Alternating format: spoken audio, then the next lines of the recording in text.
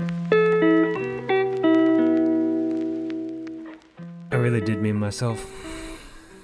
Anyways, devlog number 2. I thought I had the grapple down pat, but apparently I did not. So, I went back to Titanfall 2, which really is my guiding light when it comes to player movement, especially the grapple. But unfortunately, the whole Titanfall hack thing made it impossible to even launch a private game. I ended up installing North Star, very easy by the way, launched a private match, tried things out, took some notes, and figured out a couple alterations I needed to make to my grapple.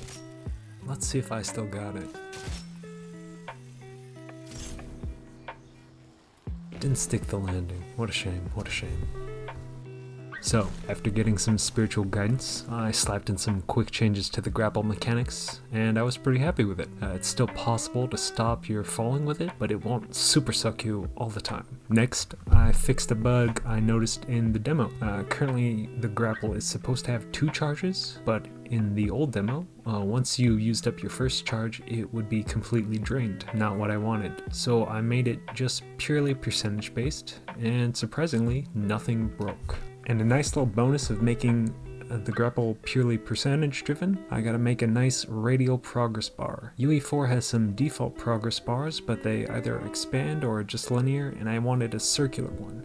Just like in Titanfall. I made a very simple mask, made a material, used percentage to drive the rotation, multiplied the mask by its rotated self, made it so I could edit stuff from blueprints, yada yada yada. Nice radial progress bar.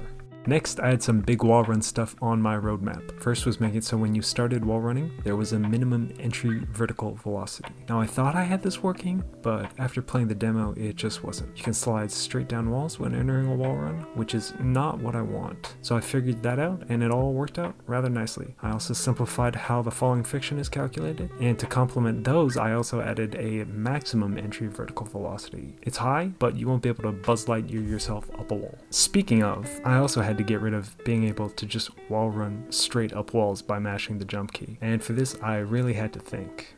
And after activating all 2 of my neurons, I decided to essentially just use a timer. So I did some basic calculus to figure out how long it would take the player to fall a given distance after jumping off the wall. I did not make an algebra mistake. I know the quadratic equation. I of course plugged in everything proper the first time. I did not sit around for 20 minutes wondering why things weren't working. I haven't noticed any problems with regular wall running at the moment, but it makes it much slower to just jump up a wall at one spot. I never wanted to get rid of it, I just wanted to slow it down.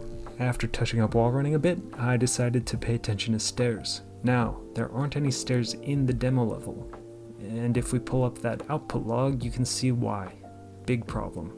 I tried implementing some changes, but nothing was really working. So I ended up just playing with some numbers and establishing a momentary armistice with stairs. But you can climb up and down them. There might not be a lot of stairs in my game. Finally, I decided to make some better tools. Right now, I have a convoluted process for making moving meshes, and I have a few major complaints. I can't just drag in a blueprinted actor. I don't have a scrub feature, so I can't preview all the moves. Splines are placed at the scene 0, not the actor 0.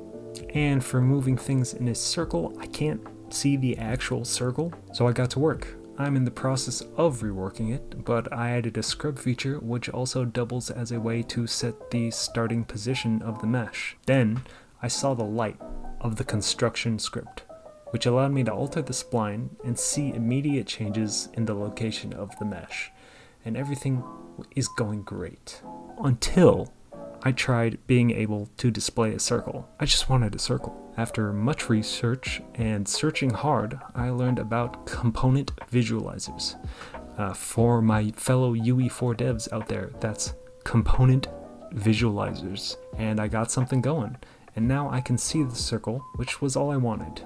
Now, I haven't finished implementing this because I can't actually move geometry in-game, just the scrub feature, but that's for next week. Well, I once again updated the demo on itch.io. Check it out, links in the description. And once again, I am warning you, don't get used to this. I got some bread coming up, but I'm going to hold you up for a second to show myself If you liked the video, hey, press the like button. Want to subscribe? Please do. I also got a Twitter, links in the description if you can't read that chicken scratch on screen. I don't tweet much at the moment.